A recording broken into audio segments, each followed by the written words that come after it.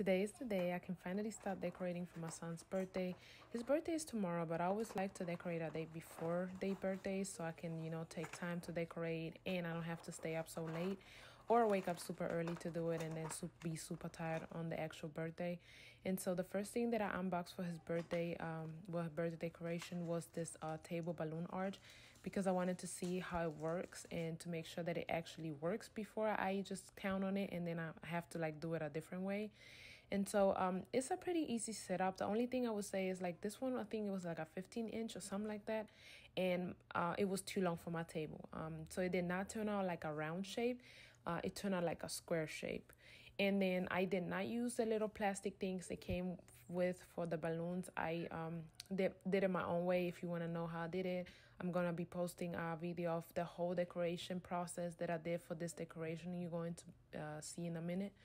And yeah, it was pretty easy. I'm so happy that I invested in one of these because normally I do it differently and it takes me way more time.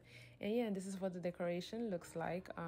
It was so much fun, and follow me if you want to see the rest of the videos coming up.